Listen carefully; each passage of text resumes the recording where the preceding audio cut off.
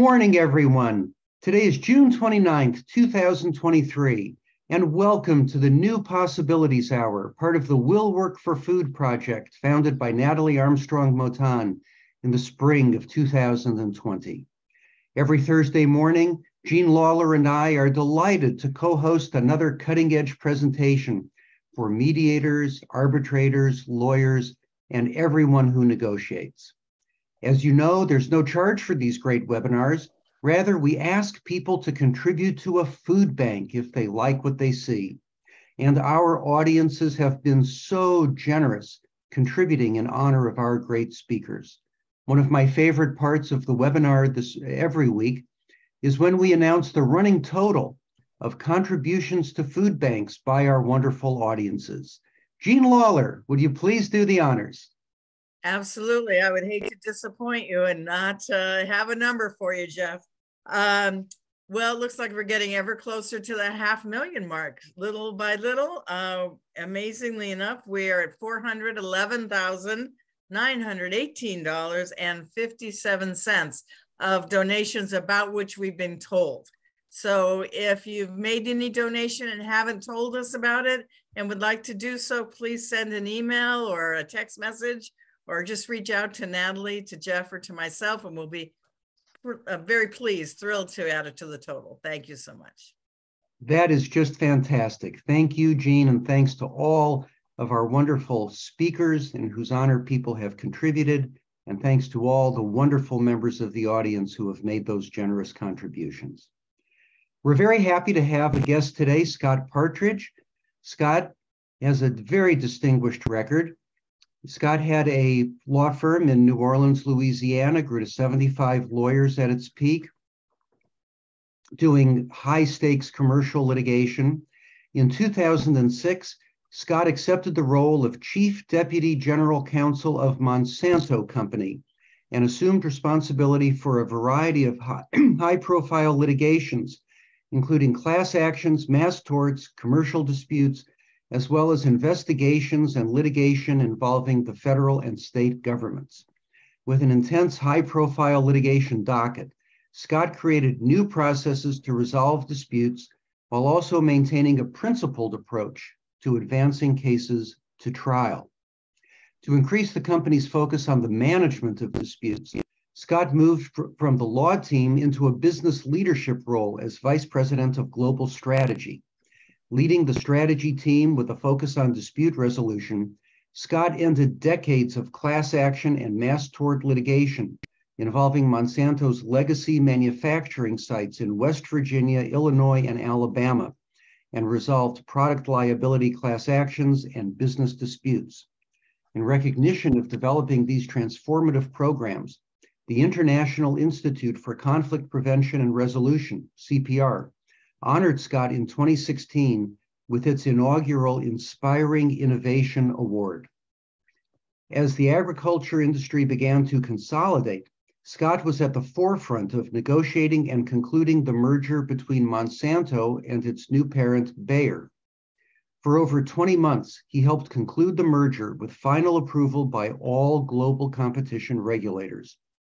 Following the combination of the two companies, recognizing Scott's unique value, Bayer asked him to serve as General Counsel of Bayer US, a role he occupied from 2018 until he stepped down at the end of 22 to launch Partridge LLC. We're delighted to have you here, Scott, to talk to us about relationship-based dispute resolution and conflict prevention. So please tell us a little bit about the food bank to which you would like people to contribute if they're in a position to do so, and then tell us about relationship-based dispute resolution and conflict prevention. Scott Partridge, the floor is yours. Thank you, Jeff. It's a pleasure to be with you all, and thank you for inviting me. I'm looking forward to this discussion and want to leave plenty of time at the end for dialogue. So Second Harvest Food Bank in New Orleans. I lived in New Orleans for 45 years, was there through numerous hurricanes, starting with Hurricane Betsy and ending with Hurricane Katrina. New Orleans is a unique American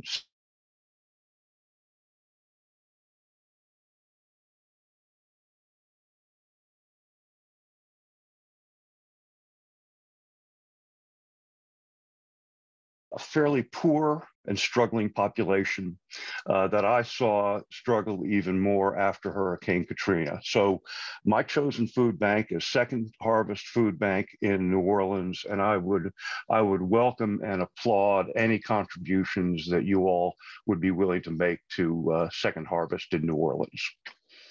So with that, let me move, and I'm going to tell you a story, and it's a bit of a lengthy story, but I'm going to try to make it somewhat compact.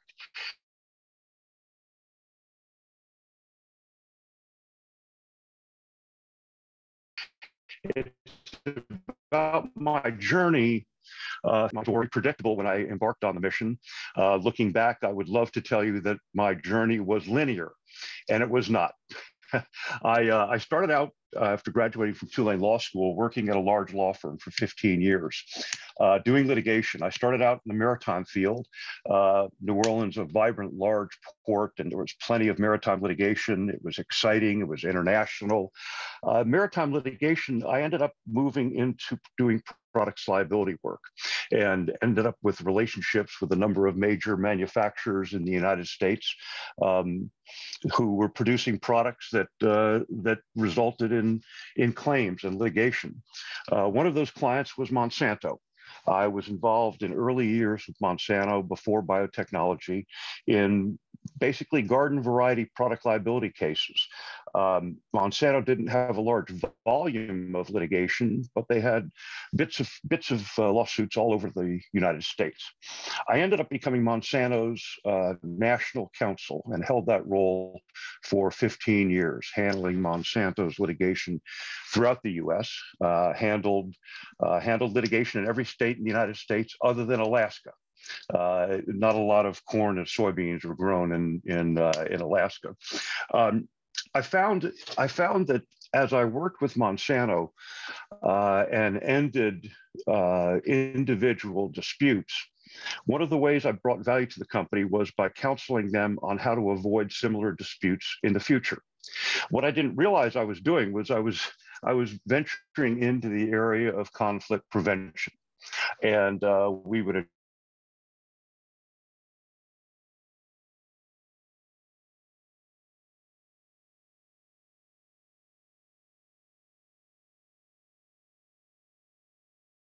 Natalie, can you hear me?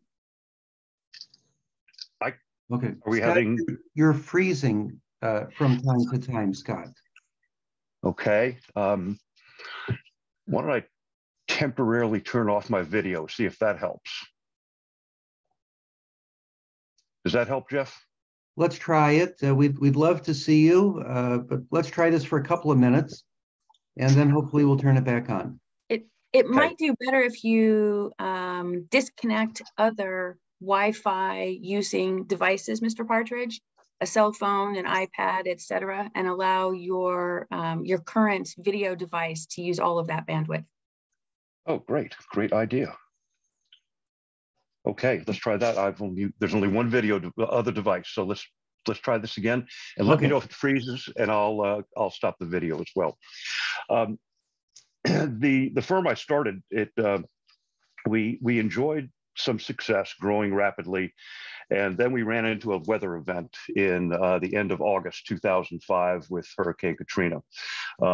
My law office had the top 5 floors of a building downtown right across from the Superdome. Some of you probably recall what the Superdome looked like after Katrina, with holes ripped open in the roof. All 5 of my floors were blown out, windows completely blown out, desks were thrown into the street. We didn't have another satellite office, we only had one office. And we lost our house. We had 7 feet of water for 16 days. We had 5 family members lose houses. My wife and I and our boys lived in 9 different places over the next 12 months trying to get back to New Orleans and rebuild.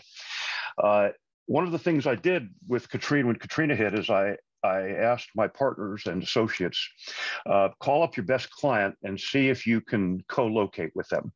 ask them to help you, give you a conference room, and the response by our clients was just astounding. One of those clients was Monsanto, and the entire ag litigation group went up to Monsanto, and not only were offices provided, but Monsanto found housing for them, and it was just a remarkable gesture and partnership. Surprisingly, we also had one of the best financial years in the history of the firm the year after Katrina, with all of the help the clients were giving us. So about a year after Katrina, I was making a tour visiting clients to thank them, and I visited Monsanto. And in the course of that visit, I was asked if I would be interested in joining the company as Chief Deputy General Counsel. The then Chief Deputy was becoming the new GC. It hadn't been announced yet. And I went home and spoke with my wife, and overnight, we made the decision that we were going to move to St. Louis. So that was in 2006. And I stayed in the law department for 4 years. And then the CEO of the company, Hugh Grant, asked me to lead a section of corporate strategy. Monsanto has frequently been challenged with reputational issues, the development of ag biotech. While it was transformational in the industry, it wasn't always widely accepted. And Monsanto had a bunch of old legacy litigation involving closed manufacturing sites from when it used to be a chemical company. And my focus was trying to end disputes, and in particular, end the disputes, not only legacy disputes, but also end litigation across the industry. When the race was on to develop biotechnology in agriculture, there were 6 major multinational companies that were in that race: Dow, DuPont, and Monsanto, the three American companies, BASF, Bayer, and Syngenta, 2 German and 1 Swiss company. Well, Monsanto was the first to bring a commercial product to the marketplace and put it in the hands of farmers. And it was there were 2 products really. One was in cotton and one was in soybeans. And the decision we made when that technology was brought forward, recognizing the transformational nature of it, was to broadly license it to all of our competitors. The largest competitor we had was DuPont, DuPont's ag division, Pioneer, out of Iowa. And DuPont didn't really like having to license from this young upstart group out of St. Louis, but nonetheless, it was necessary for them to maintain a competitive position in the seed business. We had constant litigation across the industry. And there's a system that you all have probably seen before when an industry goes through a transformation. The first mover, the innovator, will secure a new product or new development or new process and will patent that product. That's what Monsanto did. The patents end up being attacked by the competitors who didn't win the race. So we had that litigation. We were successful in defeating that litigation, but also had a business model where we were broadly licensing. So government regulators, we didn't have at that time litigation with government regulators. Once the patent estate, some would call it a fortress, once the patent estate is secured, you see antitrust attacks. You dominate the industry, you control all the patents, and hence you must be an antitrust monopolist. So we had that litigation as well, and were successful in that litigation. As the technology moved to its second generation, the patent was expiring and new technology was being brought to bear. At Monsanto, we discovered that DuPont had, and I'll use the grade school term, borrowed our second generation technology without permission. We confronted them and said, you need to stop this. And they said, no, we're not going to stop it. And we said, okay, then you need to take a license. And they said, no, we're not going to take a license. And if you sue us, we're going to complain to the Department of Justice and to state attorneys general. And this is when President Obama was there, Joe Biden being vice president. DuPont, I'll remind you all, is a Delaware-based corporation with strong political ties in that state. Joe Biden happened to have been a senator from the great state of Delaware. So I attempted to convince them to take a license, and they wouldn't. So we filed suit against them in federal court in St. Louis. Within 45 days, we were met with an antitrust counterclaim and notice of investigation, a civil investigative demand from the Department of Justice, and shortly thereafter, a subpoena of a civil investigative demand led by the state of Iowa, which was DuPont's agricultural unit's home state. Litigation proceeded, and we had over a dozen other lawsuits with DuPont at that time. We had lawsuits with Syngenta and others in the industry. It was a very busy time in courthouses for Monsanto. I attempted to settle the dispute and offered a license to DuPont, but we weren't able to reach an agreement. The case went to trial in St. Louis, and it resulted in a $1 billion, that's with a B, $1 billion jury verdict against DuPont and a finding of infringement. The antitrust counterclaim was defeated, dismissed. I waited a few months, and I called up the individual at DuPont Pioneer who I had negotiated with, their president, and failed to settle the case before trial. We called Paul. I called Paul and said, I've got $1 billion judgment. I know you're going to appeal it. I'm prepared to license you the technology that you clearly want on the same terms that I offered you before trial. The only thing that will change is the price. And the price has gone up somewhat because of this verdict. He was surprised that I was willing to offer the technology, since we certainly weren't obligated to, and it would have had a significant competitive impact on them not having the second generation technology in soybeans. So we got together. We had a host of lawyers and business people. I had breeding experts, scientists with knowledge of the technology, and we met for 68 days straight and negotiated a license through the patent term of the technology, which took it through 2027. It had a net present value of, I think it was 1.7 billion, and a cash value through the license of 5.1 billion. It was then the largest financial transaction in the history of Monsanto.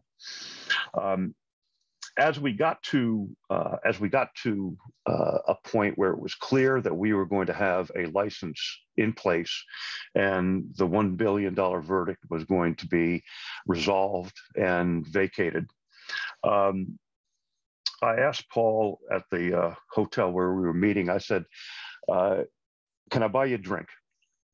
And after the day was over, we went to the bar, and we'd spent a lot of time together, 68 days straight. And I said, Paul, I'm pleased to see we're going to resolve this. We have over a dozen other lawsuits that I'd like to talk to you about. But also, importantly, I never want us to get to this place again. And he said, what do you mean?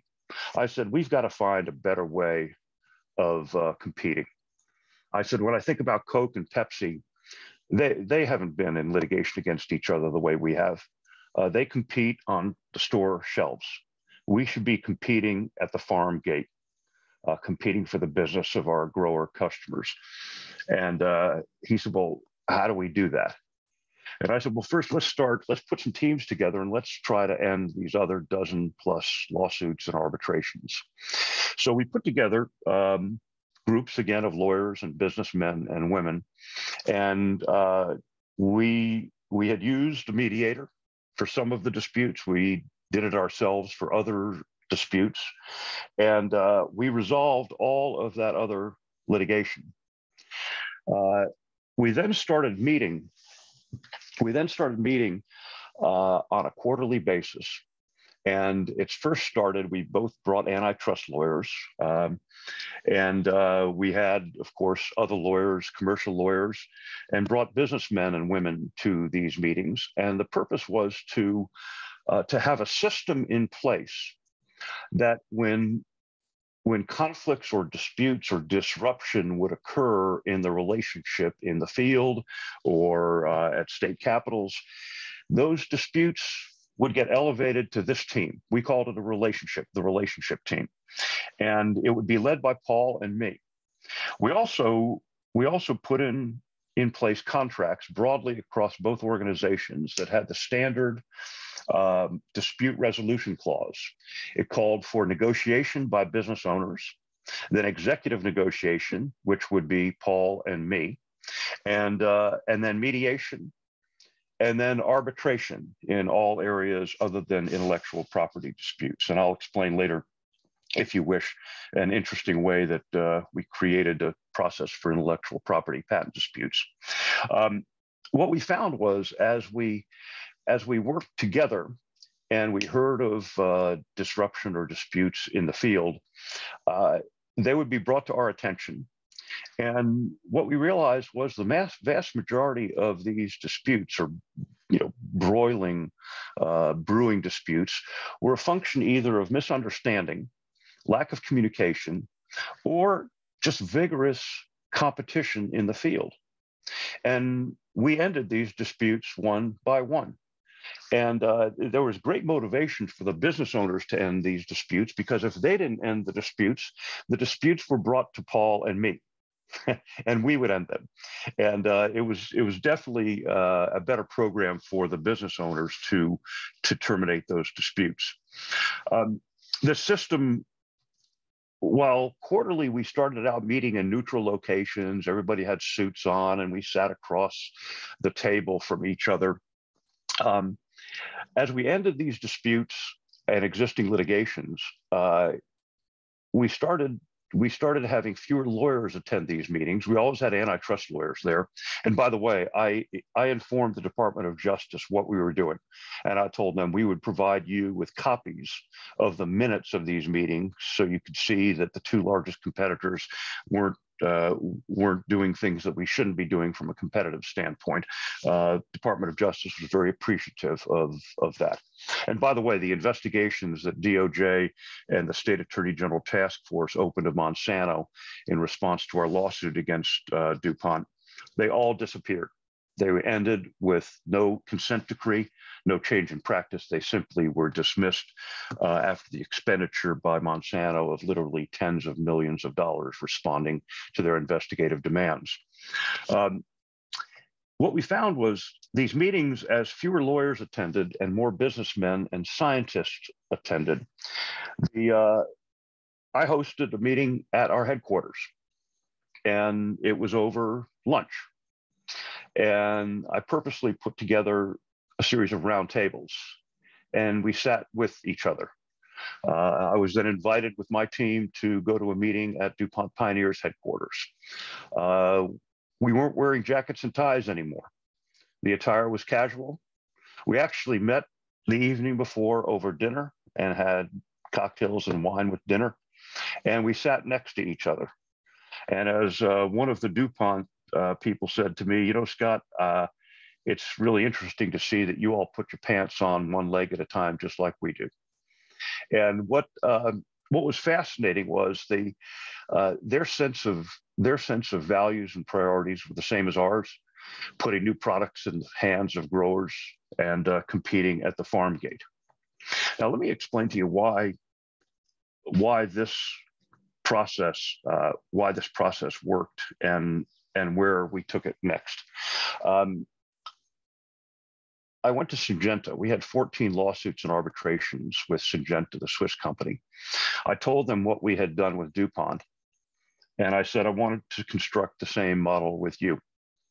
Now, the Swiss are a bit more structured, a bit more regimented than we were with DuPont, but we formed a governance team that the Syngenta called it, and we had the same sort of process, and we ended all of our litigation and disputes with Syngenta, and we put in place this quarterly meeting process. We did the new contracts, had the standard negotiation, executive negotiation, mediation, arbitration, stepped claims resolution process, and this ended up being a model that we used across the industry. I also watched litigation between other competitors in the industry disappear. And I certainly don't want to take credit for what ended up emerging after 18 to 24 months. I did a search and couldn't identify any litigation across the entire industry: Dow, DuPont, BASF, Bayer, and Monsanto and Syngenta. I would like to think that there was a realization by other companies that we had that time, effort, and resources were better spent elsewhere. And that point was driven home to me when I was in strategy. I traveled a lot. I traveled around the world to places where agriculture was struggling, to places where food was not as abundant as it is here in the United States. I applaud the effort, Jeff, that you and your team are doing, and what you're doing with food banks here in the United States. There are people who struggle in the U.S. to find food. I'll tell you that those of us on this call, you're going to have a choice of what you want to eat for lunch and dinner tonight. You're going to have an abundance of food and selection in restaurants and grocery stores of your choosing. In some respects, those of us who are fortunate enough to afford food here in the U.S., we've won the lottery. We've won the food lottery here. I traveled to places in Asia, in India, and South America, in Africa as well, where people struggle to find food. In Africa, the only sub-Saharan nation that's able to produce enough food to feed its own population is South Africa. And in rural parts of South Africa, much of the food is produced on a family-by-family basis, usually by a woman who is poking a hole in the ground with a stick to plant one kernel of corn at a time. And that corn has germplasm that's as robust as what our forefathers planted around the time of the Civil War. They're not in need of biotechnology. They're in need of basic tools and infrastructure. And that woman is planting those kernels of corn simply to feed her family the same food day after day. And as I traveled the globe, I saw things that were burned into my memory. And I saw children who were hungry. I saw families who were begging for food. And when you think of the statistics that we face as a nation, and the ability of this country to provide food for people around the globe, tonight, 1/4 of the children in the world will go to bed hungry. And this year, about 3 million children will die of malnutrition. That's about the population of the greater metropolitan St. Louis area. And this is happening every single year. And when I think about the money that we were spending, that we saved in resolving disputes with our competitors and resolving legacy manufacturing disputes, we put tens of millions of dollars back into the budget to be used on the research and development of new tools to put in the hands of growers around the world to help solve this problem. I didn't need any more motivation than that to do what I did, to take the risk. As I told my team, we're going to take the risk of being right here, and we're not going to go to the safe place of not being wrong. And we took the risk of extending an olive branch to our competitors to tell them that we wanted to change the way we did business with each other, and it worked. And it's one lesson that I've tried to bring to the teams I've led, is that take those risks. change the dialogue. The only thing that can happen to you if you fail is you move on to the next opportunity to take a new risk. And I'm really pleased with what we were able to accomplish. To this day, there's very little litigation across the industry. It has matured to a point where I do believe this industry is one that even through consolidation, even when a state-owned enterprise of the People's Republic of China bought Syngenta, we attempted at Monsanto to be the consolidator rather than the consolidatee, but we were acquired by Bayer. And after 20 months of negotiation, the two companies merged, with Bayer being the dominant party. I was fortunate enough to be asked to serve as general counsel once that merger was completed. Frankly, I was quite surprised to be offered that position, since I sat across from Bayer's leadership for over 1.5 years and helped convince them to pay $63 billion to acquire Monsanto. But it was fun to take the job as my last formal job. I was interested in helping to put together two just awesome legal departments, but I was chagrined that we ended up with 3 adverse verdicts involving Roundup, all around the San Francisco Bay Area. So suddenly my job changed, and I spent a lot of time on the Roundup mass tort multi-district litigation. The company now has had 7 trial victories in a row, and it appears that litigation is going to die of its own weight, and the MDL mass tort aspect of it be ended. But I spent most of my 4 years dealing with that issue at Bayer. I'll also talk a little bit about resolving other litigation.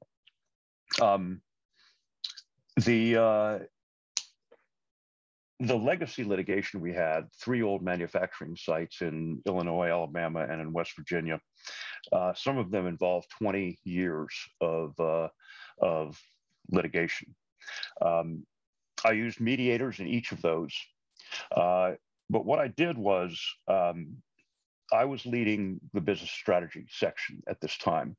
And I insisted, and I told our inside counsel, that we're going to ask the mediator to hold a session, and you're certainly going to be there as inside litigation counsel.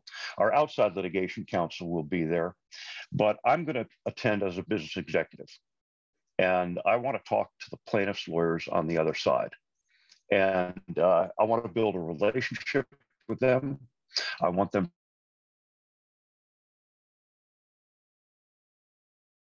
identified myself as the Secretary of State, and I identified the in-house lawyer as the Secretary of War, and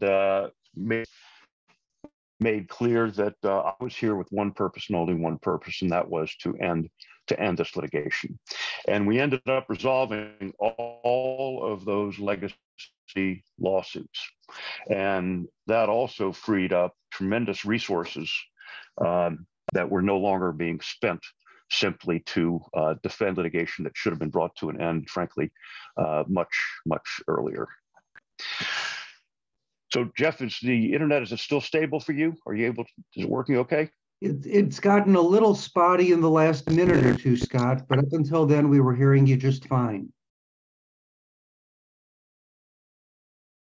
Okay. I'm just going to go ahead and stop video for right now. I don't want to lose the connection. Jeff, I want to leave plenty of time for discussion, and I can go deeper in talking about relationship-based dispute resolution. I also would love to talk a little bit about things I like and don't like about mediation process, and some tips for mediators that I've seen work well.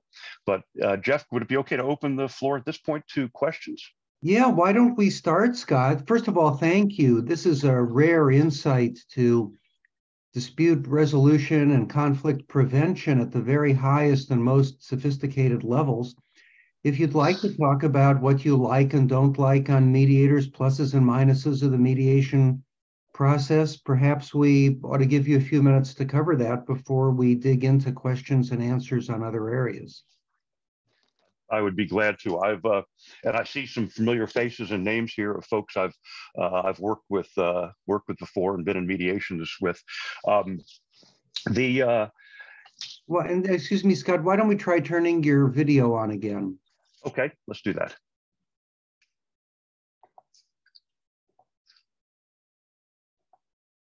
There, and see if that holds.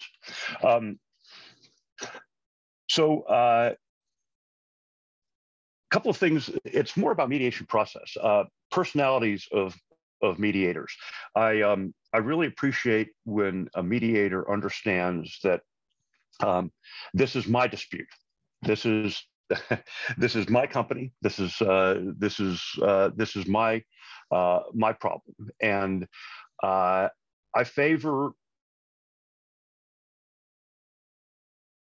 a mediation style where the mediators enable the parties to have as much dialogue as possible at the right time. There's always a certain pace to a mediation, usually starting with all of the participants in one room together and then breaking up and into separate rooms. And you start with the Henry Kissinger style shuttle diplomacy. That's important. It's an important step in mediation. Oh, you're freezing again, Scott. One thing I generally don't favor here, it's probably on my end. Okay, I don't favor opening statements unless they are expressions of intent and good faith and goodwill. I also, when there are opening statements, I also appreciate those being provided by the business leaders and not the lawyers. It's important from my perspective that that the business leaders take the front seat in mediations as quickly as possible. I've been to mediations where I have had to instruct our outside counsel that they no longer have a speaking role unless I call on them. The mediation is not the place to, from my perspective, to get into lengthy debates about relative merits. Most mediations I've attended, almost all of them, are with sophisticated parties who have very skilled and capable counsel, and you're not going to change someone's mind by making a legal argument at the mediation. So I mentioned getting the principals together as quickly as possible. I have resolved by having the mediator facilitate meetings that I would have with the lead opponent. I've resolved more disputes in that fashion than I have via the Kissinger shuttle diplomacy approach. So it's and maybe that's more a sense of style, but I find that if you as a mediator can help facilitate the personal connection between the two principals, if you can find a way to make that work, whether it's putting them together one-on-one at the right time, whether it's finding common ground on a personal level, I really think that the personal aspect of negotiation is critical to the resolution of disputes. It served me very, very well through many decades. And again, it may be just a matter of style, but I think there's a role for that personal connection facilitated by a mediator in every negotiation. Scott, can you give an example? Don't name names inappropriately, of course, but can you give an example of something that a mediator did to facilitate a personal relationship that was really inspired in your view? Yeah, just about 6 months ago, the mediator was, and this is, it's almost, well, I'll just tell you what it was. It's very personal, but it was a way to break the ice to get the two of us talking together. My lead opponent, a very capable mass tort lawyer here in the US, he recently became a grandfather.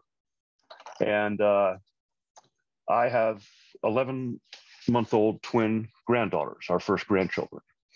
And the mediator learned that during downtime, talking to both of us. And he actually got us together in the hall, and we started talking to each other about our grandkids. And that led to sitting down together at the lunch break. And the conversation went from personal to really a bit of a dropping of hands. And it started the direct dialogue. Instead of the shuttle diplomacy, we started talking to each other directly rather than through the mediator. So just an unanticipated personal touch. I'm always open. I'm always open to any dialogue with my opponent. I find it often disarming to my opponent when the mediator would tell him or her, Scott wants to talk to you one-on-one. And often there's a defensiveness. There's a concern that, there's some trickery afoot, but it's just such a human aspect of dispute resolution to want to have, from my perspective at least, to want to have a direct dialogue, especially when I make clear that my only job, I was not the litigator. I was not the trial lawyer. I wasn't the person who was going to meet them in the courtroom.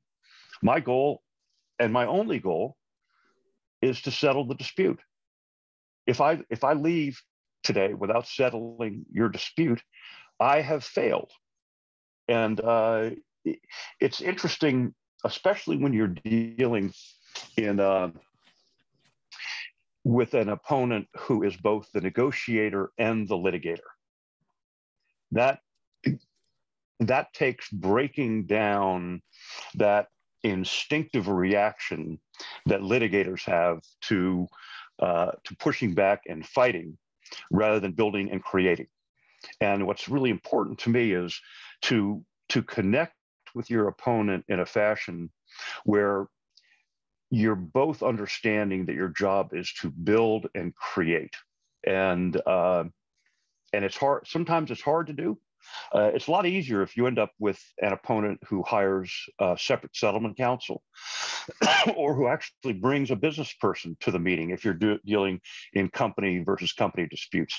I am a firm believer that as mediators, you all should, when you're in the position of, for instance, a company to company dispute, that you should strenuously insist that business leaders attend. That make it a priority. You could even call it a policy of yours that you want business representatives who own the dispute and hence own the resolution.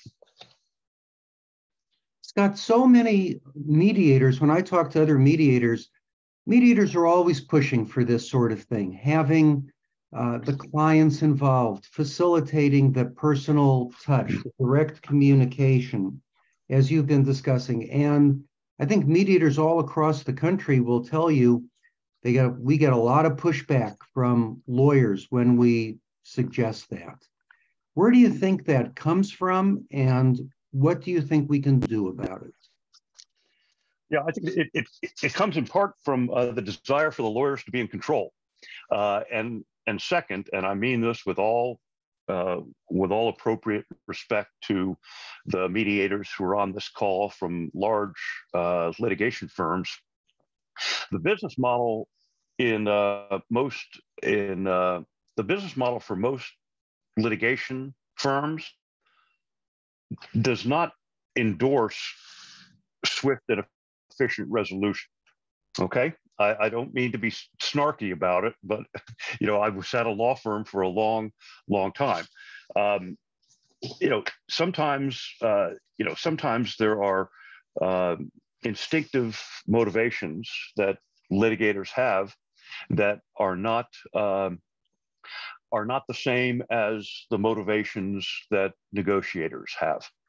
And this is one of the reasons, Jeff, that I think it's absolutely critical to get businessmen and women, decision makers, to whom the lawyers report or who own the dispute in the mediation. I think, I'm not a mediator. If I were, I would try to create.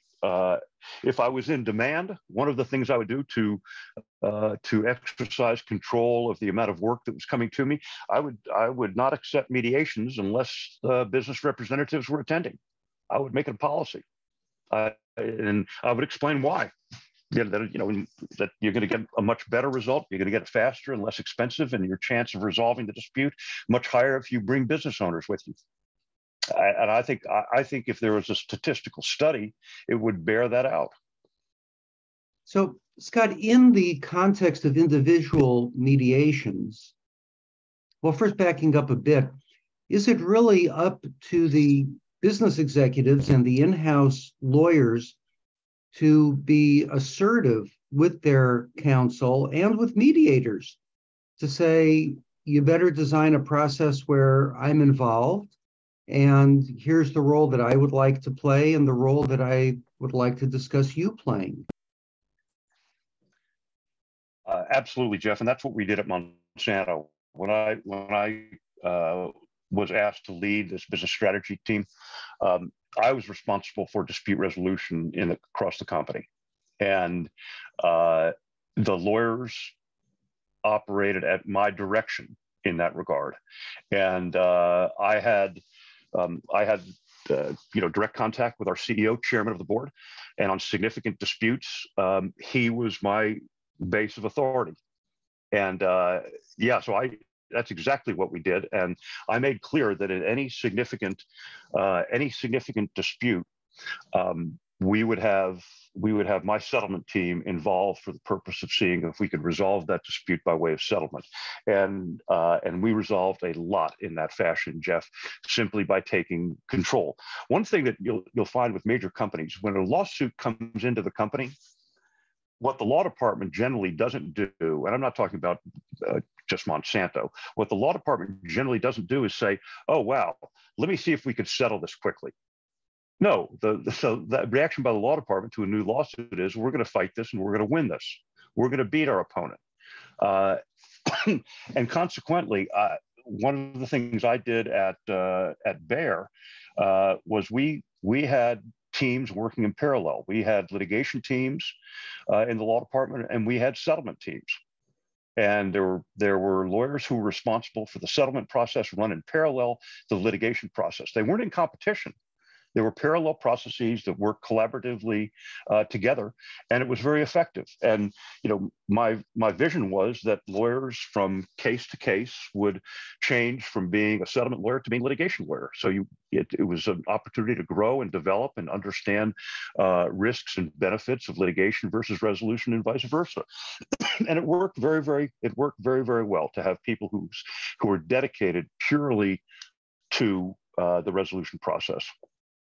Do you think that comes just from the culture of lawyering and the culture of legal education, that this is a lawsuit looks like a nail that you have to hit with that particular hammer? I think, Jeff, it's in part that there's also a romance to being a litigator. There's not a lot of people think it's sexy to be a negotiator and to resolve disputes.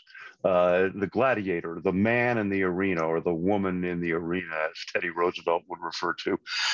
There's a true romance to that. That frankly, it took me about 2.5 decades to realize that I could add more value.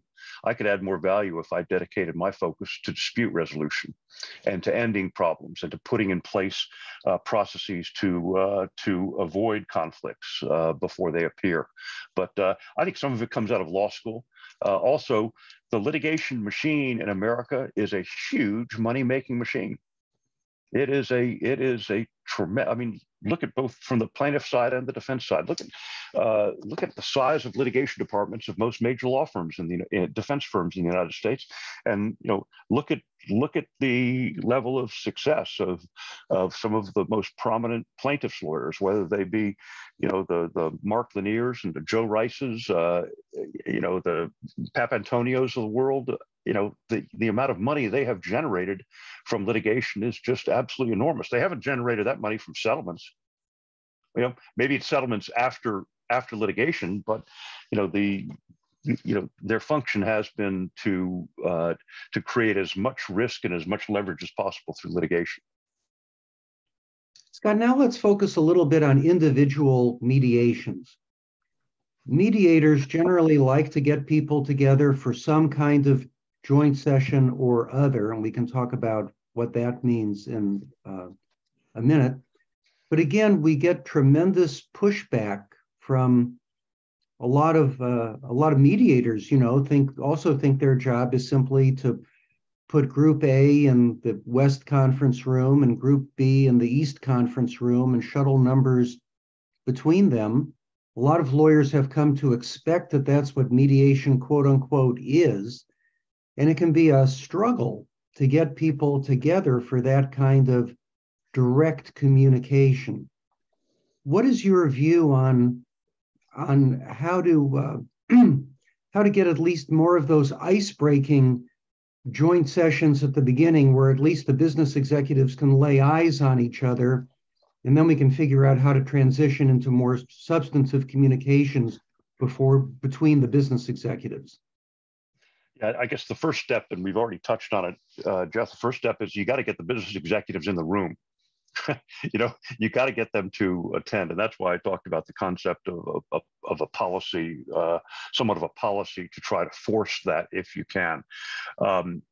The other is to avoid the confrontational initial session of saber rattling. And what I really like, and I do this in every mediation I attend, I did it just 2 weeks ago in one that Lane Phillips was handling. We had 35 people in the room, and Lane didn't want opening statements. We weren't going to give an opening statement that set out territory or that rattled sabers. I told Lane I want to have 3 minutes to explain why I'm here and my commitment to do everything I can to get this resolved. And it actually prompted a couple of people on the other side to make similar statements.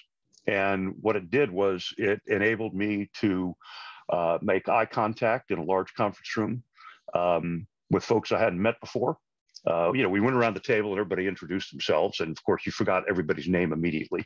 And but it identified for me people who either volunteered to lead or were natural leaders, and they basically said the same thing that I said. And what it was the first creation of common ground. That's what that did. And very skilled mediators do is seek those building blocks of common ground. And common ground is not built by saying Scott offers 100 and Johnny wants 500. That's not common ground. And before dollars are ever exchanged, some of the best mediators I've worked with have tried to find common ground. And often common ground starts with, in complex negotiations, it starts with structure. It starts with a foundation. One of the worst things that you can do in a complex negotiation, I find in my experience, is start out with money. Start out with dollars.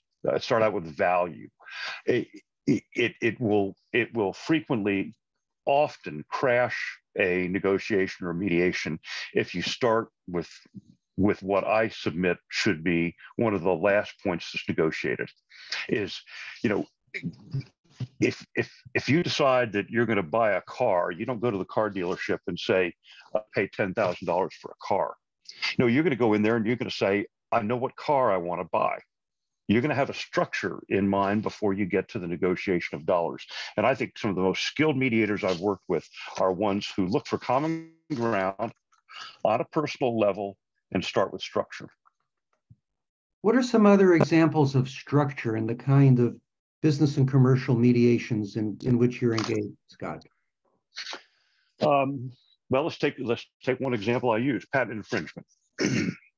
Are the parties is the patent holder willing to license, and does the violator want a license, or is it simply the patent holder says you need to stop and I'm not going to license you, and I want to monetize this? In, for instance, a complex mass tort negotiation, I think it's a mistake to start the negotiations on a per.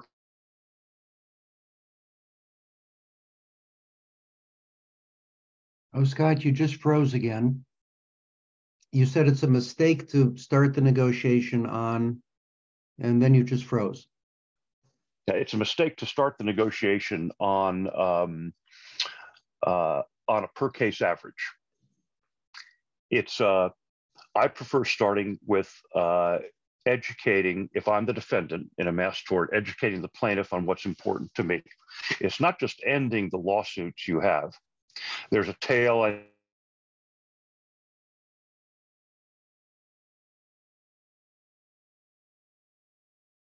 mentioned that I wish to. God, you blacked out again there for a second.